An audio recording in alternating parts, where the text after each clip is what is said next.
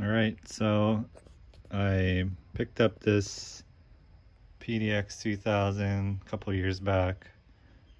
Never really used it a few times, but it has some issues. One of them, the start-stop button, is a little finicky, but this is one of the early production models. And they're known for having this weird vibration issue, which I'm going to show you how to fix. But it's real hard to hear it.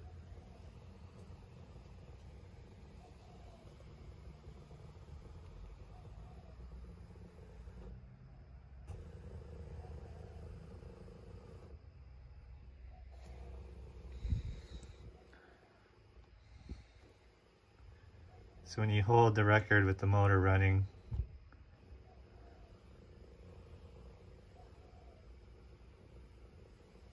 I don't know if that's picking up in this speaker, but it sounds like a purring cat almost.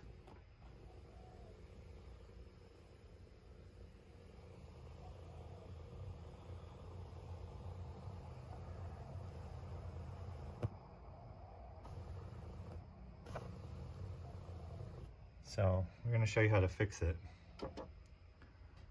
Start by obviously removing your cartridge and your vinyl. I'm going to take the platter off because I'm going to be flipping the turntable upside down and I don't want to warp it. There's nothing really to rest it on without putting pressure on the platter or the tone arm. So I'm going to go take this to a more clean space so I can open it up and work on it. So before you're going to do this, you're going to need a few tools.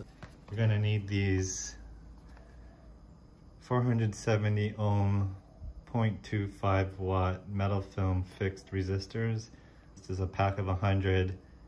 It cost me about $6 on Amazon shipped, so pretty cheap. You're going to want your flux paste, desoldering braid, screwdriver, and the shitty ass soldering iron. And then don't forget your solder. And then I like to just keep a tray for all the screws are going to be taken out. There's quite a bit of screws on the very bottom, so let's get ready to take it apart. So I'm gonna start by removing the platter, which is real simple.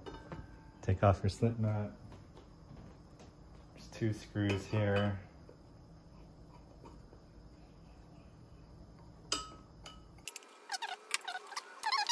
I'm gonna lay a little pad down.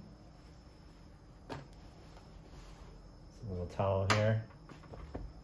We're gonna flip the turntable upside down and remove all these little screws here.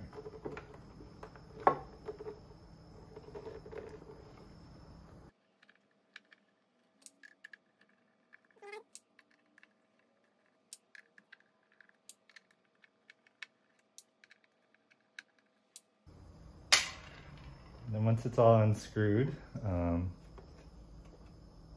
it just comes right off. You can set it aside.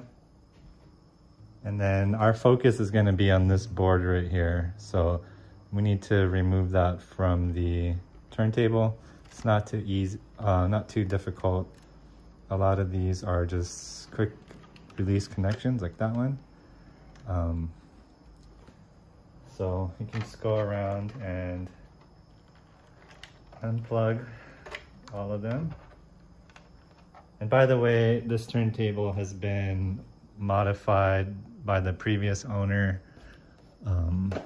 They internally grounded it here and they disabled the switch. So your turntable inside might look a little different than mine, but this board here is what we're focused on and that should all be the same.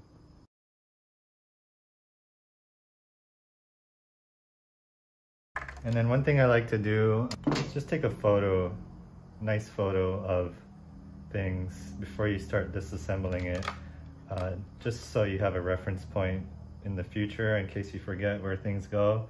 Most of these connectors will only fit on one area, so you're not going to accidentally put it here or anything like that.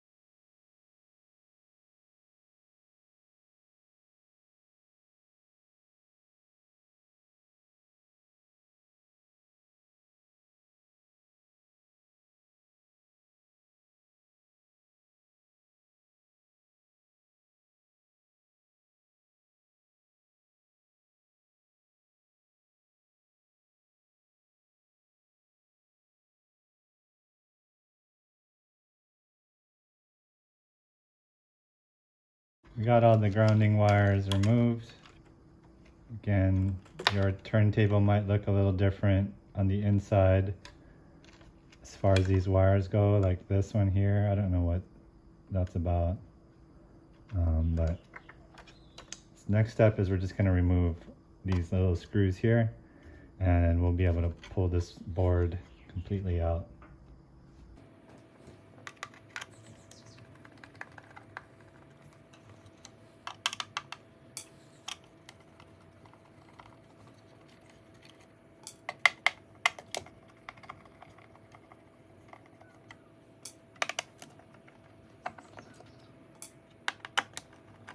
Seven screws total, and once you've got them all removed, this board comes right out.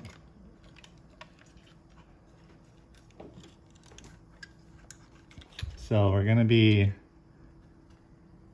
here removing some of these little diodes and resistors.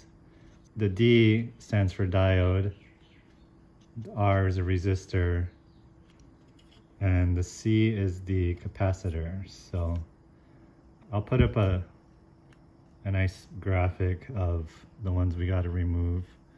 We're going to be removing several of the little diodes here, and then swapping these resistors with the 470 ohm ones that we purchased.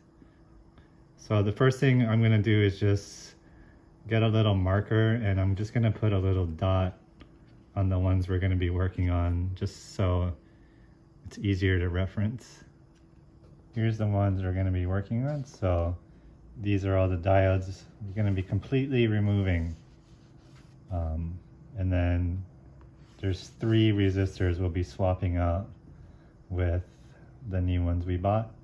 So I'm going to start by just identifying these little diodes. They're very tiny, and some of them are confusing, like this first one, D706, which is right here. It looks like the printing is for this yellow capacitor, but it's not. Underneath that diode, there's actually an arrow pointing to the side. So it's a little confusing. The first time I had actually removed this capacitor here and realized I had to put it back and take that guy out instead.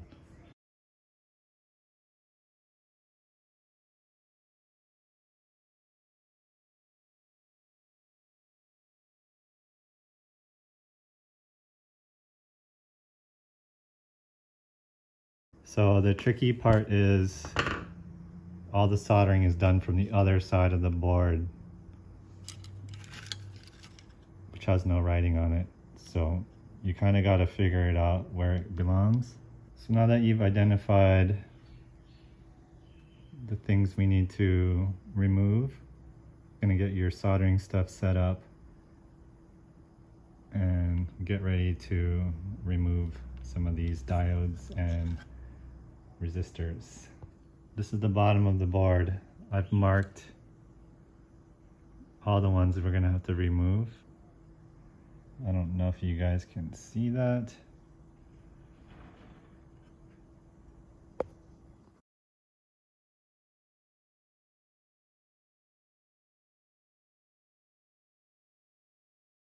So now you're just gonna have to desolder all those areas, which I'm not the best at, so don't make fun of my technique, please.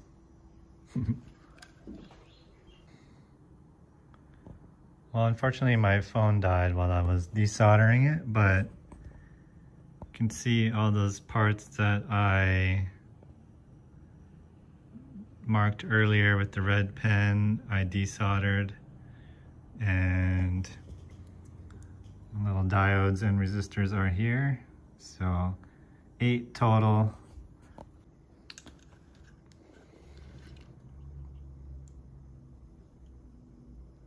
So these are all the ones I removed.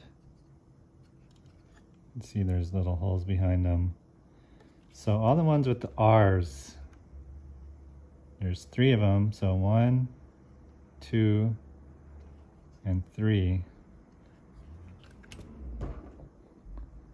We're going to be putting the resistor here, in these 2 holes, and this one here. There's only 3 of them, and it's pretty simple to do. I'm going to start by getting your resistors.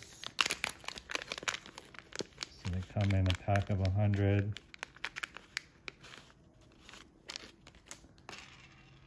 Come all papered together like that. And we're only going to need 3 of these guys. So you just rip them off. So all you're going to do is you just kind of bend them down. And then these ones are a tiny bit wider than the previous ones.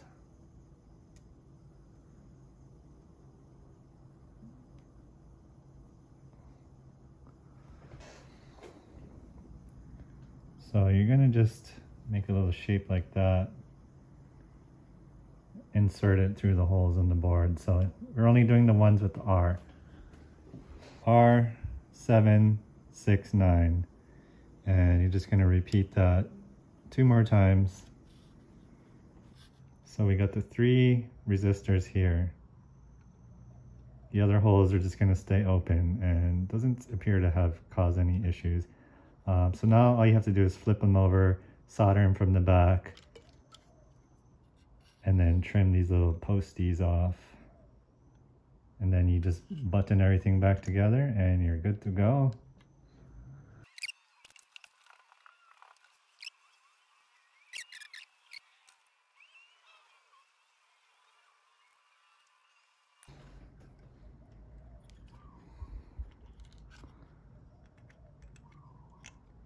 So now you got them all soldered in there. You can just trim those little pieces off and that is it.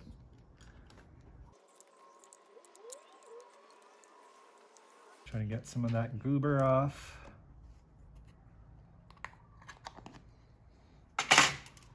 And she is done. So now all that's left is to put this thing back in and screw it all back together. Pretty simple. Just guide this back in. Make sure none of your wires are in the way.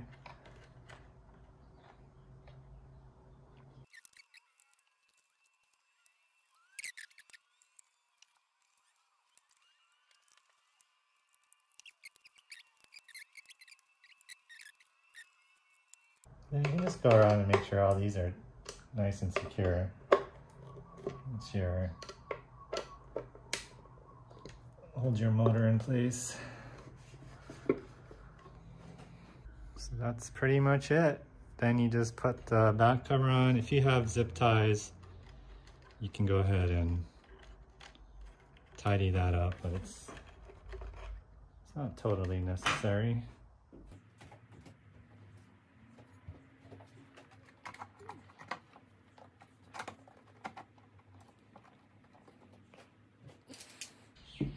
Missing one, but it's okay. Just wipe it down with a little bit of rubbing alcohol since you got everything apart. So then, all that's left is put the platter back on. You just line these holes up, like so.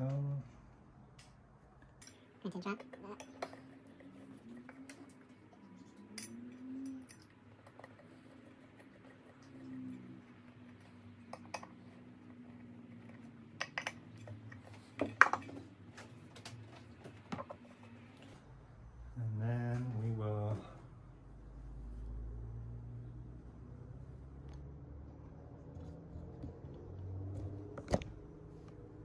plug it in.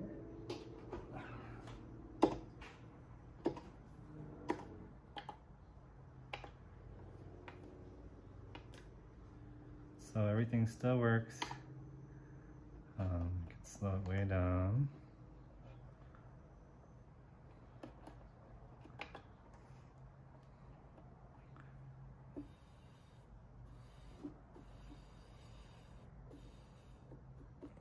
And I don't know if you can hear it.